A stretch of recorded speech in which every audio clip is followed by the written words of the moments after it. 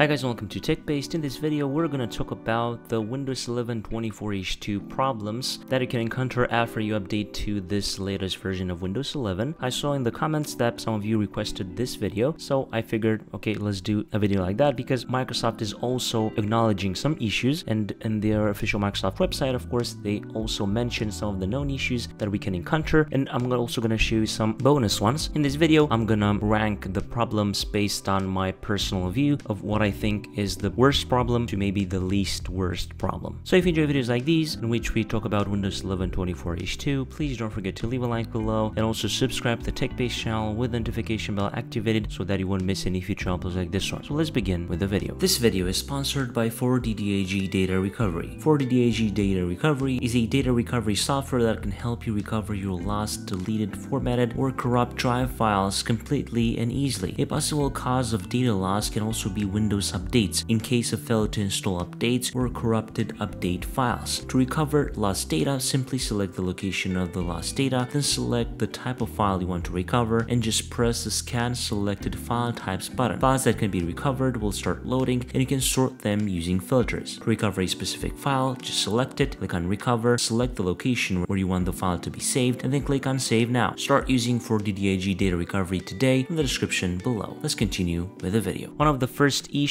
that I've noticed almost instantly when updating to Windows 11 24H2 is the fact that whenever you're going to storage and storage settings, you basically let Windows scan a bit. Here in storage, if you're going to clean up recommendations and then on temporary files you go to see advanced options, you may notice on Windows 11 24H2 that Windows Update cleanup files have around 9 or 10 gigabytes, and if you click on remove files, this won't be removed. Well, this is nothing to worry about. Windows 11 is not actually using this space. This is just an incorrectly reported space available for cleanup as reported by Microsoft, so you shouldn't worry about this at all. This is just a small bug that just shows a fake number that isn't real actually, because that space is not used by Windows Update cleanup files. You can try to remove them. If they won't remove, or just wait. As I've said, this is not an issue. Wait for the first patch and you will no longer notice this Windows Update cleanup file is being used, as I've said, as a fake report because of a bug. Another issue that we have that was fixed in the latest release preview channel build and will soon be fixed on the main release is something to do with the SFC Scan Now command. Whenever you're using the SFC /scan now command, you're going to notice that the system will basically detect some corrupt files, will try to fix them, and after you run the command again, it will detect other files and so on. Basically, the SFC Scan Now command will help you detect files that are missing, corrupted, and so on. But in this case, the SFC Scan Now command in the first Windows 11 24H2 build has some issues. As I've said, I'm currently on the latest release preview channel build, and Microsoft acknowledged that this command was fixed and it should now work properly. If you're on the main release, of course, you should wait for the update maybe coming in 2 weeks from now where this command will be fixed if you are frequently using this command. There are also some reports of certain text fields that basically bug out the mouse pointer, and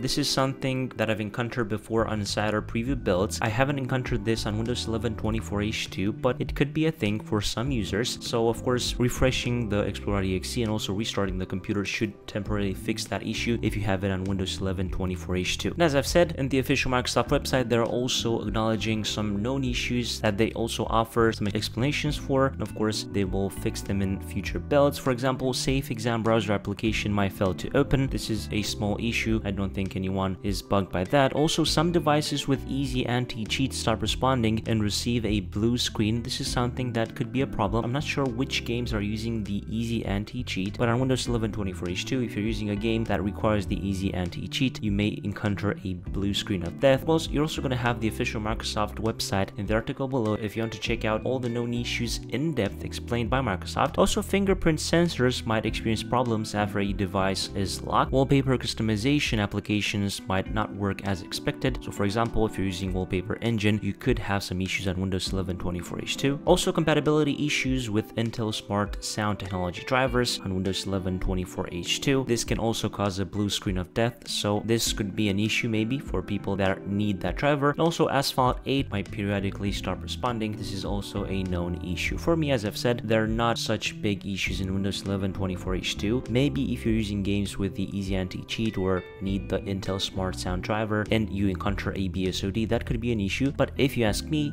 maybe if you know that you're gonna need those things in Windows 11 24H2, just wait a bit, wait a month maybe, and then do the update, and you should be good to go. In my case, I have the update way before Windows 11 24H2 was officially released on the main release, and I didn't encounter any issues so far. So basically, this is the video. Don't forget to check out the article below for more information. If you enjoyed this video, please don't forget to leave a like below, and also subscribe to the TechBased channel with the notification bell activated so that you won't miss any future uploads like this one. I was your man, your home TechBased. Until next time, have a nice day.